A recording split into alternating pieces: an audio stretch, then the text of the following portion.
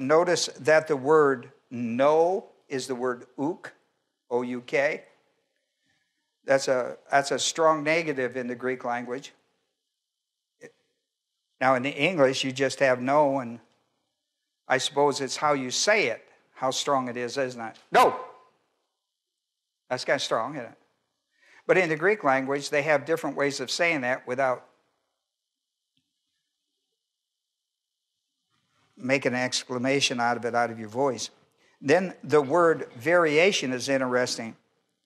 Paralage is a word that means no changing. That's what, with the word ook, it means no changing.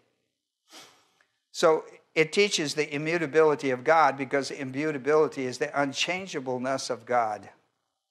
God never changes. And I wonder, I mean, we say that theologically. I wonder how if you understand how important that is to your life. That the mere fact of that essence works on your behalf. I mean, I wonder if we really understand how that works in our Christian life, the immutability of God. You know, when we look at the essence box, they go speedily through it. And I think sometimes we don't pay attention to the power of the essence of God in our life. So we're going to look at immutability to God. Listen to me, God never changes. Now listen, that's not true with us. We're ever changing, aren't we? And that's not a bad thing. We're ever changing, though. If there were no decisions in your life, you would still be ever changing, because you get older. You know, you go from 2 years old to 3 years old. It has no choice of your own. You go from 2 to 3. You go from 50 to 60. It's not a choice, right? It's not a choice. And so our lives change. We're in an ever-changing world because of Adam's sin. We age and we die because of Adam's sin. We live in a world that ages because of Adam's sin. This earth is part of that. And so we're mutable. And I can't tell you, our life is ever-changing. Your marriage, your family, your personal life is ever-changing. How important it is to have the steadiness of God in your life that never changes. The constant, the consistency of God in your life never changes. And that's what he says today in this, in reference to the Father of lights. That's what he says. Let's have a word of prayer, and we're going to take a look at this day. The immutability of God and how important it is to your Christian life, your everyday life. The fact that God never changes and that you're ever changing. Whether you make choices or don't make choices, you're ever changing. And how does the immutability of God fit into that dynamics of our life? We'll talk about it today in Jesus' name. Let's have prayer. As Al said, I give that moment. You can't study the Bible in carnality. It's a spiritual book for spiritual people, for spiritual living. The dynamics of understanding the Bible is the Holy Spirit. You can't study it in carnality. Evidence of carnality is personal sin. It could be mental attitude sins. It could be sins of the tongue or overt sins. You can't study the Bible in carnality. It's an empty book. It's a dead book. The Holy Spirit brings that thing to life. And once he brings it to life, then the Word of God has a life on its own in your life.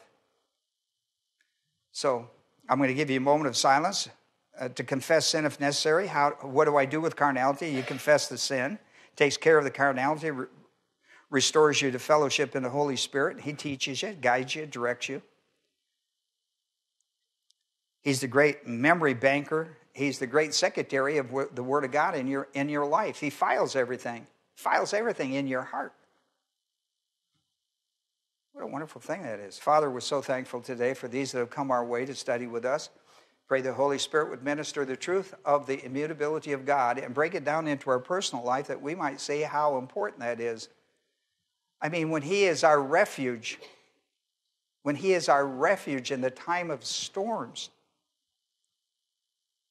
how does the immutability apply to that? When Jonah gets thrown off the boat and sinks like a rock to the bottom of the ground, and then is trapped by seaweed around his head, and he can't get out of it except by the grace of God. How does immutability work for him? That a big fish would come along and swallow him. How does the immutability of God work in that case when all the decisions and all the possibilities in life are absolutely gone? The one thing that hasn't changed, even though his life has changed 1,001 times in a split second, God has remained steady. And how important it is. God still has a plan for his life. God still has a design on his life. There's a destiny. And God is going to spit him out of that. Not because he deserves it, not because he wills it. God is going to spit him out and put him back on his feet to do the mission. Why? God is faithful. God is immutable. He has never changed in all of that. Yet look how many times Jonah's life has changed because of bad decisions. Well, teach us today, Father, in Jesus' name. Amen. One of the doctrinal points that I want to make with you today about God's essence of immutability, you know, when we draw a box on our papers and we look at the essence of God, sometimes it's just rote. By that I mean God is omnipresent. He is always present. You go like, yeah, sure. And when you get to something like immutable, people go like, I don't know. How could possibly wrap my brain around that? And so I think, sure, it's good to memorize the essence of God. But if you don't get engaged in it, what I want you to do is, I want to take one of these today, and I want you to learn to engage in the essence of God. I mean, what does it mean to your life that God is all present, God is all powerful? What does that mean? I mean, why do you fall apart if God is all powerful? How come you fall apart and the least little thing comes into your life? All of a sudden you drop into fear and doubt and frustrations. What is with that? If God is all powerful, if God is always present, if God is omniscient, if God is sovereign, if God is immutable, if God is veracity, if God is love, eternal life, and all the other, why are you falling apart? Why do you always hear something and perceive it's bad news when God says you can never get bad news from me? Now, the world's full of bad news. You do listen to the news every once in a while, don't you? The world's full of bad news.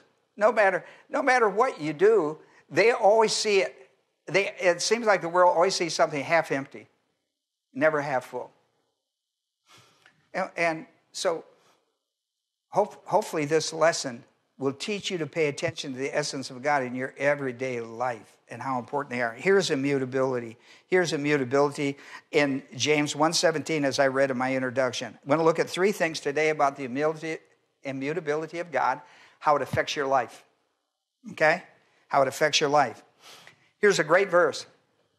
Now, I think it's Tuesday night. I'm going to come back and I'm going to do a study on this. I believe it's Tuesday night. I'm not positive. But I believe it's Tuesday night. I'm going to do a study on this. But in Hebrews, now listen, here's the immutability of God. And I'm going to show you the Greek word. Now, the Greek word we have for the immutability of God, theologically, is not in my text. Variation shows you the concept. But I'm going to it is found in Hebrews, the 6th chapter. And one of the things, here's point one. The main Greek word for the immutability of God, I wrote on your paper, is made up of three words. It has the A on the front. That's an alpha privative. That means un. And then it has the word changing. Metathelos is the word changing. Unchangeable. That's the key word. Unchangeable. That's the way we describe this in English. Or never, never, never change. Never, never changes. Unchangeable. That is our Greek word. And that is the theological term for immutable. If you was to look this up in an English theological dictionary and you wanted to find out what the Greek word, they would tell you that. Okay? Like just something as simple in your library as a Vine's Greek word book. They would tell you that. Now, so one of the things I'm going to quote from a passage, but this is important because I tell you this all the time. Hebrews, the 6th chapter, verses 16 through 20, now listen to me, is one Greek sentence. Now that's really important because it carries a completed thought. A sentence carries a completed thought. I forgot to look into English. I don't know if I don't know how the English did that. But that's one Greek sentence. That's important because I'm pulling, in verse 16, they introduce this sentence by telling you that men swear by oath by one greater than themselves. Then he explains why. You know what he means here? Here's what he means. Here's what the writer's talking about. You put your hand in the air, put your hand on the Bible, and you take an oath. Old school used to put your hand on the Bible and swear to God. And that's what the writer means in verse 16. It's interesting to me that Congress won't let the rest of us do it, but every time they get sworn in, they put their hand on the Bible, put their hand in the air, and swear to God. The rest of us can't do that. That's interesting to me.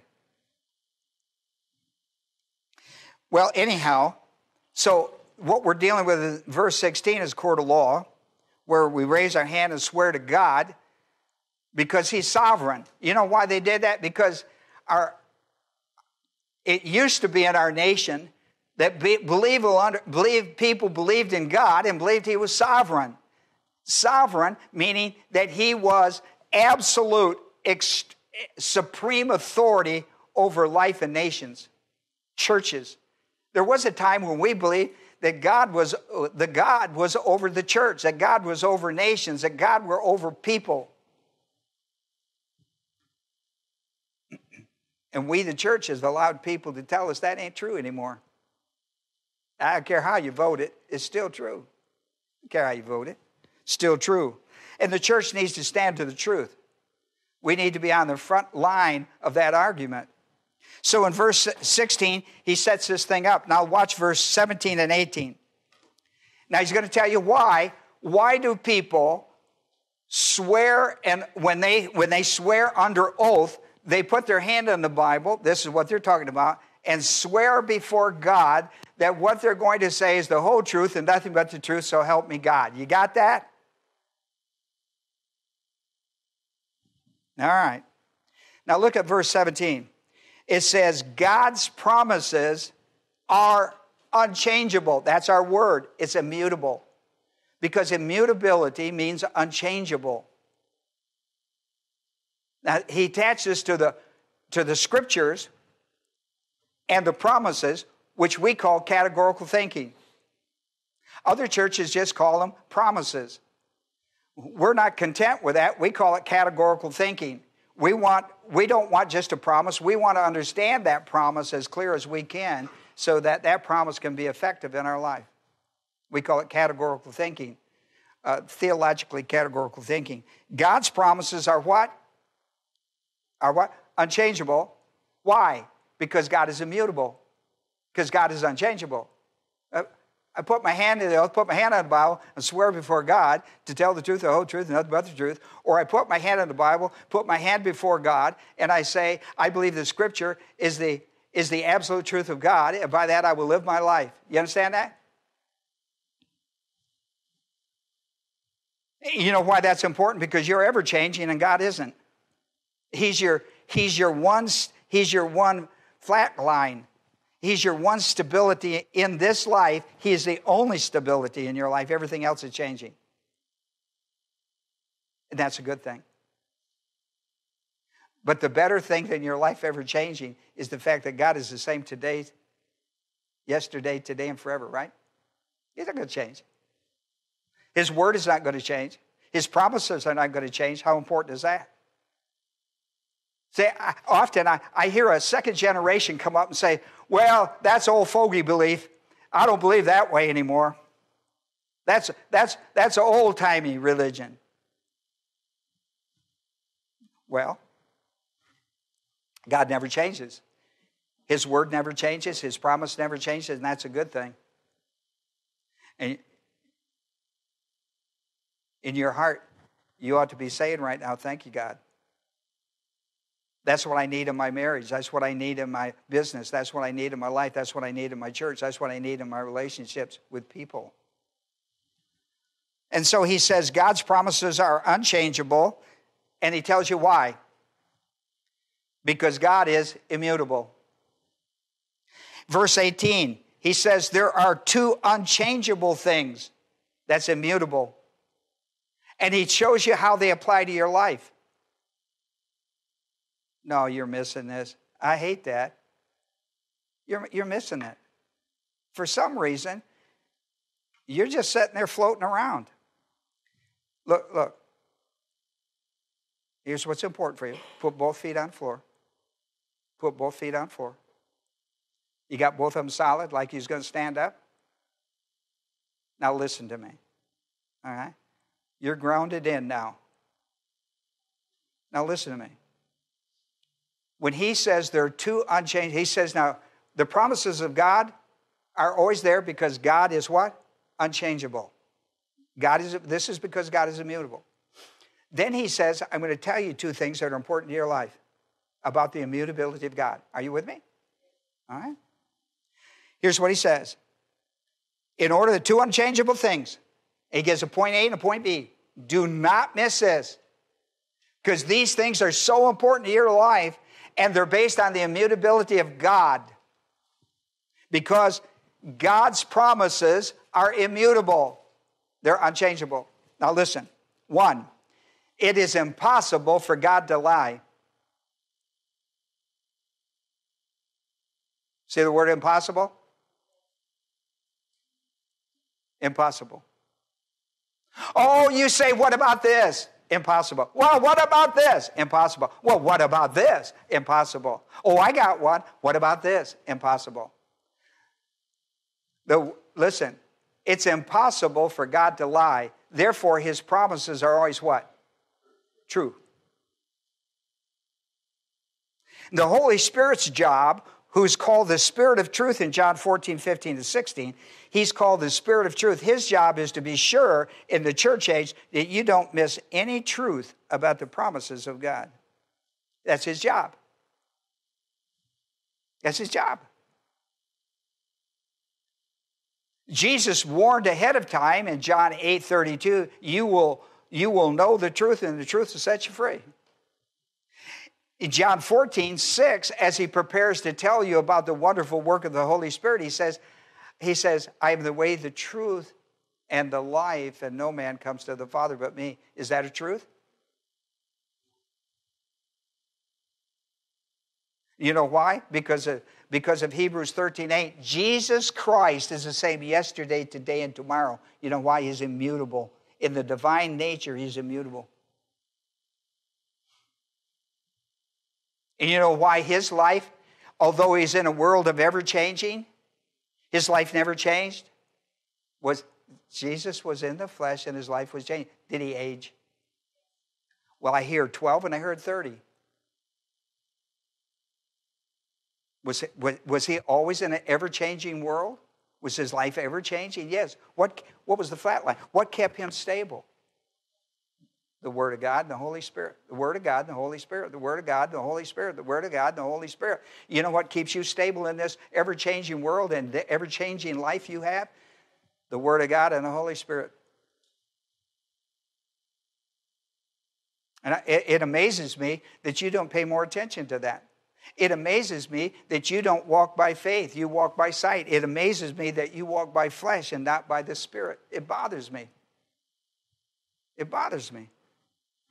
Because I know that when you walk by sight, you're out into the world. You're into that ever-changing, messy world. And the only stableness that you have in that whole thing is God. And you need to understand the immutability of God. God never changes. His promise never changes. What he tells you is going to happen. You need to be on the positive side of happening, not on the negative side like Jonah. You need to be on the positive side of what's happening in your life, not on the negative. So, it's two unchangeable things, he said, in your life. It's impossible for God to lie to you. Now let me tell you, in John 8:44, he says the devil's a liar and he's the father of lies and can't tell you the truth. You know what he represents? Listen, the devil represents, listen to me now, the devil represents the worldview of thinking. John 12:31, 16:11, 1 John 5:19. He's the God of this world. He pushes his agenda, always changing your life. Oh, you have no constant in your life. What are you talking about? You don't believe in that Bible and God stuff, do you? I mean, God gave you a mind. Think for yourself. Come on, Eve. Think for yourself. Come on, Eve. Throw that Bible away. Think for yourself. You've got a mind like God. Don't be a puppet to God. He don't tell you that if you're not a puppet to God, you're a puppet to him. He don't tell you that until it's too late, and he's pulling all the strings in your life.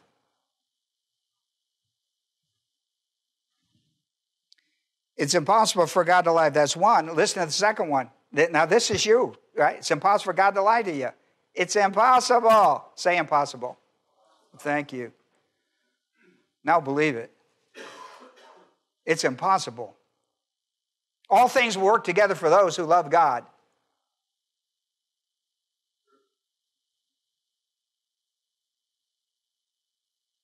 You don't mean all things. I mean all things. It couldn't be all things. I just got the worst medical report you could ever want. That's a good thing, Ron? Mm-hmm. Oh, yeah. So, does God change his mind because you don't like the report? No, you change your mind because God says it's a good report. What are you going to do with that? Going to go the way of the world? Call God a liar? I don't know. I don't know what you're going to do with it, but listen to this one. Here's the second thing. Two unchangeable things based on the immutability of God. There's the first one, impossible for God to lie. Second one, we have strong endurance. Boy, I wonder what's going on. No. What's going on? That I got to have strong endurance. Wonder what's going on.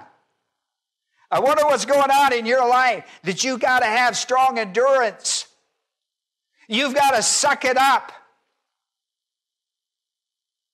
Strong endurance. Something going on. Something big going on, right? In this ever-changing world of your life. You thought you had it all planned out. You thought you had it just squared away. Yada, yada, yada. And now it's turned upside down. When it is, it's right side up as far as God's concerned.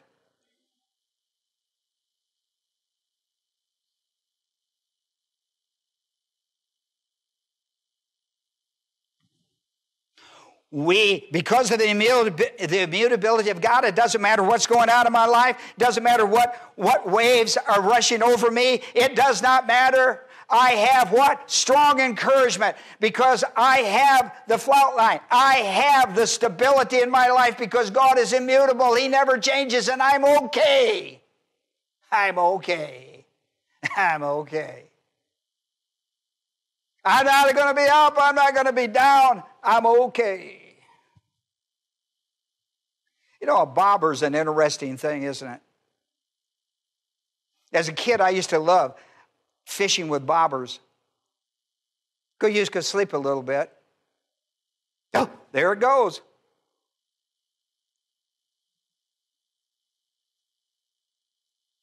See, we're a bobber. When we understand the immutability of God, it makes us a bobber. It don't matter if we go up, don't matter go up, we're still on top. We're still floating. We're okay. And it doesn't matter if something pulls us deeper down or Bob lets us go. And with Bob, it doesn't matter. God is our constant. Because he's immutable. And he tells you, I am immutable. We may have strong endurance. We who have fled for refuge. That's how bad it was. Listen, even the world knows when things get tough, run. Run. We call it what? Fleeing, flight. Run from it. Run as far as you can. You can outrun God. You can run faster than God. Run, hide, run and hide, run and hide. No. Stand and fight. Stand and fight. Fight the good fight of faith. Let God be the constant. If you're going to run someplace, run to God. Run to God. Run to God. He's immutable. He is sovereign. He is all-powerful. He is God Almighty. If you're going to run to God.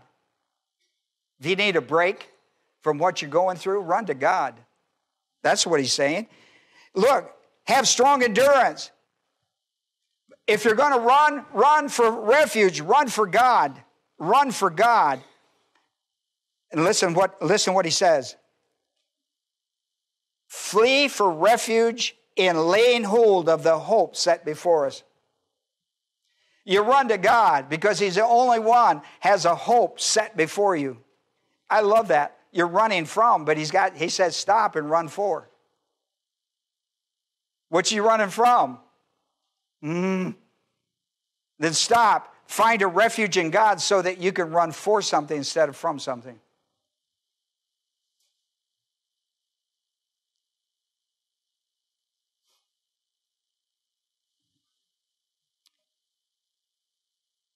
I love Romans 12:12. Listen to what Romans 12:12 says. It says, be joyful in hope. Do you know what he set before you? You're running for all the wrong reasons. You shouldn't be running. And if you're going to run, find refuge. It means sit down and be still. And instead of running with fear in your heart, stop and run and gather your sense about you and find your hope in the immutability of God. There is hope in the immutability of God.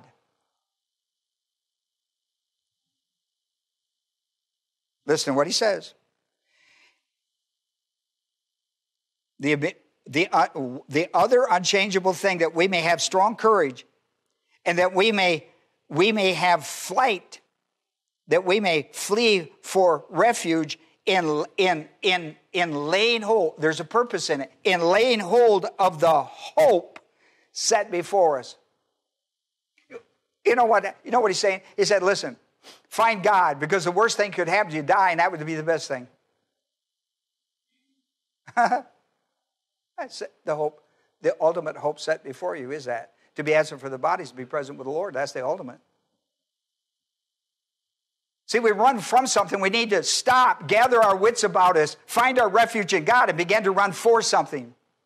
Stop living from something and start living for something. That's what the writer is trying to tell us. Be joyful in hope. Be joyful in hope. In Romans, the 15th chapter, verse 4, it says, the Holy Scriptures. It is in the Holy Scriptures that we find our hope in God. It's in the Holy Scriptures. You're going to find it on Channel 6, Evening News. I don't care what you're watching.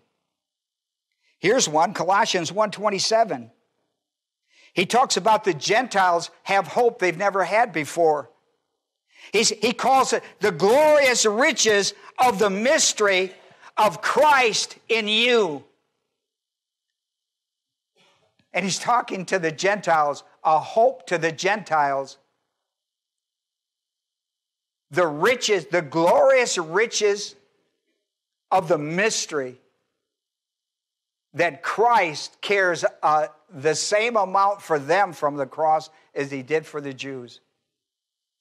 That when they believe the gospel of Jesus Christ, Christ will enter their life and with full equal privileges as if a Jew. Pretty good. Being a Gentile, I'm proud of that. I like that. I like that. 2 Timothy, the 2nd chapter, verse 15. Be diligent to present yourself approved to God, a workman who does not need to be ashamed. Watch this. Accurately handling the word of truth. You know what the word of truth is? You know what truth is? Veracity. Look at point 2. The immutability of God has 10 primary characteristics.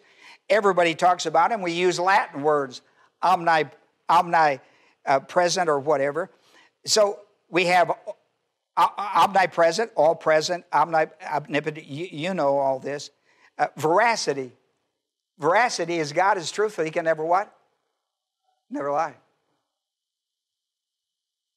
Well, but why wouldn't you study the Word of God and base your decisions and your thought patterns and your whole operation of your life? I don't care what you do. Why wouldn't you do it the way that would honor God in your life? You carry a Bible. You ever put your hand out and swear before God, you'll live it? You'll live it. See, every time I open the Bible, I realize that God is speaking to my heart to live out what I study. He wants my feet to, He wants the Word of God be part of my walking life. I walk by faith, not by sight. And so we have words like that. We have immutability, unchangeableness of God. We have veracity. It's impossible for God to lie. We have sovereign. He is the absolute authority. He is the supreme authority over our life, the supreme. No other authority has authority over our life as God does. He's supreme. Sovereign is supreme authority. He's absolute authority. He's not going to give you options on it. Well, it's Monday, I don't have to do it. Or if you're a young person, it's Friday and I don't have to do it. It's Saturday and I don't have to do it. I'll think about Sunday and then I'll try to get my life back on track. Sovereign. I put down Daniel. I want you to pay attention on your own. You read Daniel, the 4th chapter, verses 24 through 39, and keep in mind the sovereignty of God as God speaks through Daniel, the prophet, to King Hezekiah. And he tells King Hezekiah what's going to happen to his life, and it's not a pretty sight.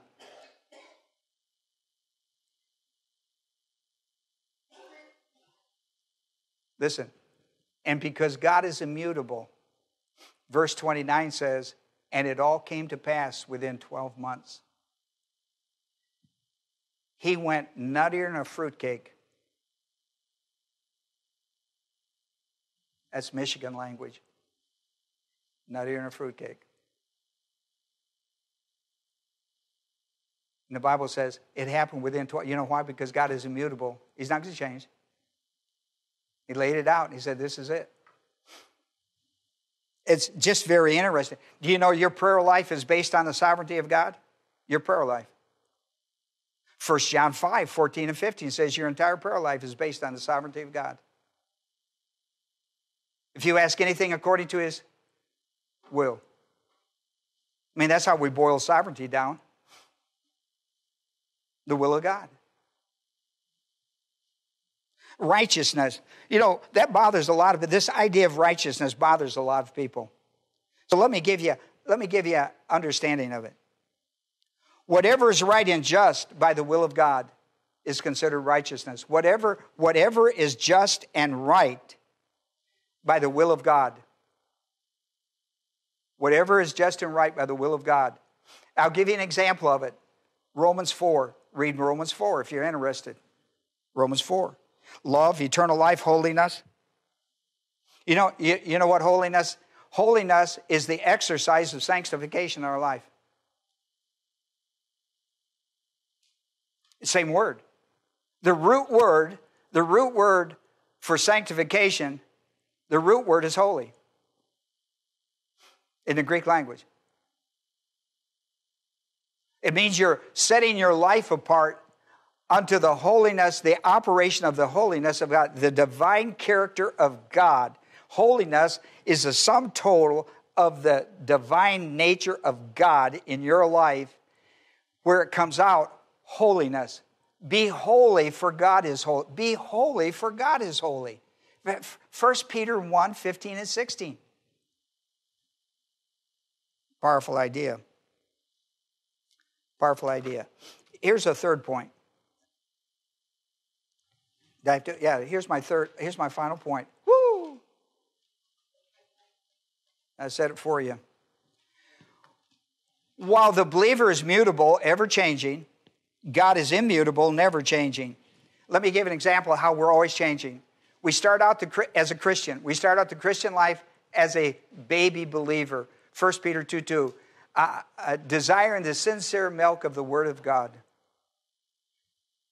If we stay in the Word of God, if we grow by grace and knowledge, hey, that second Peter 3:18, grow in grace, did you know that's a present imperative? He's not asking your permission. That's a standing command. A present imperative, that's a command. That's a standing command in the Greek language. It's a second person plural, meaning every one of us. Grow in grace and knowledge of the Lord Jesus Christ. You start as a baby believer, desiring the sincere milk of the Word of God. You grow into an apos, an immature believer, which is a natural, normal state. You're on the way to become a mature believer, a teleos. And what is all this growth for? Listen to me. Romans 8:29, to conform you into the image and likeness of Christ. That's what all that growth for. If you're a baby believer, you know what you're a baby of? Image of Christ. When you're an immature believer, image of Christ. When you're a mature believer, you have a mature image of Christ. And what he wants you to do is to get into a consistent pattern in your life. We call it super grace, where you're not changing every day and you're constant with God. Because once you hit super grace, you're not changing unless you digress. You're in a stable system. You understand? You went from a baby to an image to an apios. You went from a breathos to an apios to a teleos in the Greek language. You went from a baby to an immature to a mature believer, a natural progression of spiritual development. And when you hit super grace, you've hit that spiritual mature basis, and you're in a constant with God. You're not up and down, up and down, up and down. One day I'm in, one day I'm out. Nah. That ought to be your goal. That ought to be your goal. Not just to reach the mature image of Christ, but to maintain it so that it's reflective in my life, the way I live, the way I talk, the way I walk.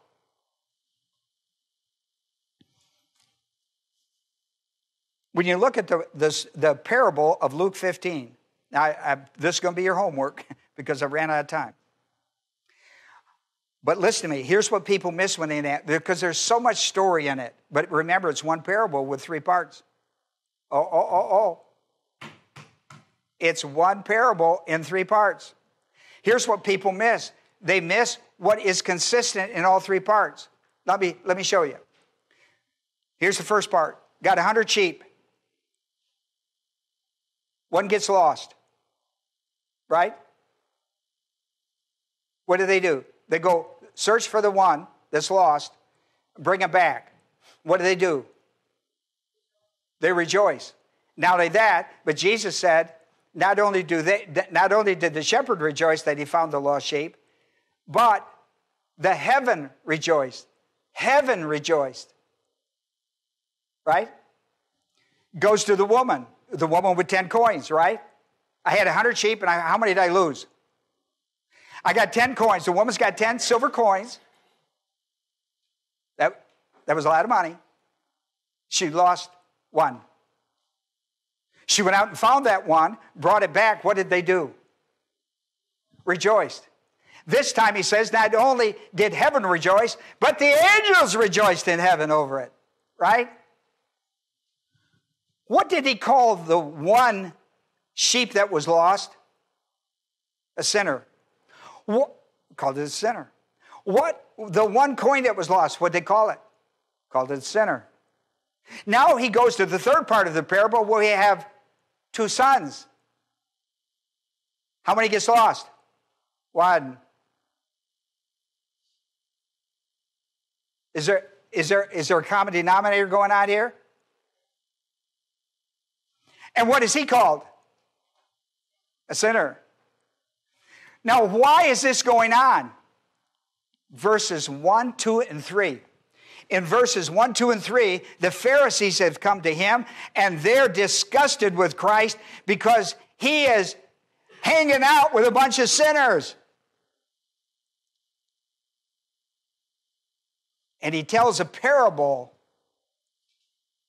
of why sinners are important to God more than the 99 righteous or the 9 or the other one.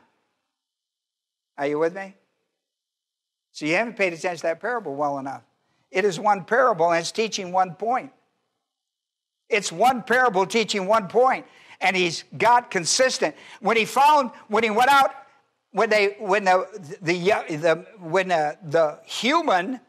lost son came to his senses and came back to the Father, what did they do? They celebrated. They rejoiced, didn't they? They rejoiced. And here's how they described it. He who was lost is now found. He who was dead is now alive. You know, that's a wonderful parable, but you would miss it if you didn't understand how important the immutability of God was in that. How important is the immutability of God in the 100 sheep and the one lost? 2 Peter, I'll tell you why, because the 2 Peter 3rd chapter verse 9 tells you God's attitude towards the lost, the sinner. God is not willing that any perish, but that all come to repentance. It is not God's desire that any perish. And there the immutability of God is working on the one lost, on the one lost, on the one lost. And the consistency of finding that one sinner brought into favor with God through Jesus Christ brings rejoicing in the heavens, brings rejoicing to God in all of heaven and of the angels in heaven. The immutability of God. And so I want you to pay attention to that, and I've given you other examples for home study. You will find this really important in your life if you go in there this week and go over that word study. Look at that parable and look for the immutability of God and how important that was in the parable. This is one parable with one message. And the great underlying message in that is the immutability of God. God is not willing. He is not willing. He's going to do everything within his power, within the sphere of the influence he can have volition and not interfere in the angelic conflict to bring men into the kingdom. Let's pray.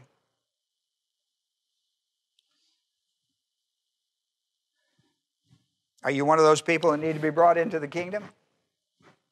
God is not willing that any would perish. I'll tell you, you're perishing because of Adam's sin, John 3:16. For God so loved the world that he gave his only begotten Son, that whosoever would believe in him, believe in what about him? That he went to the cross and died for our sins, was buried and raised from the dead on the third day. When they believe in him, he will not perish. Notice how that ends? Once he believes, he will never perish again. He's done. The perishing is gone. Now he has eternal life in his place. Perishing, dying, now he has eternal life. Why? Gift. Romans the 6th chapter verse 23 says it's a gift. Eternal life is a gift. It is a gift of salvation. It is a gift. You don't earn it, you don't deserve it, you don't lose it. It's a gift. It's a gift from the grace of God and the sovereignty of God and the omnipotence of God. John the 10th chapter 28 tells me that when I get saved, I'm in the hands of Christ who is in the hands of God, and no man is able to take me out. No man. Because of the immutability of God. The promise of God stands on the immutability of God. He will never lie to me. Veracity. He is sovereign. His will always work. He is omnipotent. He is God Almighty. I thank you for that. I pray, Father, people on the internet, wherever this goes across the world, will pay attention to this message. Pay attention to it. Get connected with God through Jesus Christ. I'm the way, the truth, and life, and no one comes to the Father except through me. And my goodness, when you come to the Father, what a wonderful thing that is. He becomes your Abba Father. He becomes your daddy. Not just for a day, not until you just err. Pay attention to the prodigal son. Pay the story. Pay attention. Pay attention to the immutability of God. Oh, Father, we're so thankful for it in Jesus' name. Amen.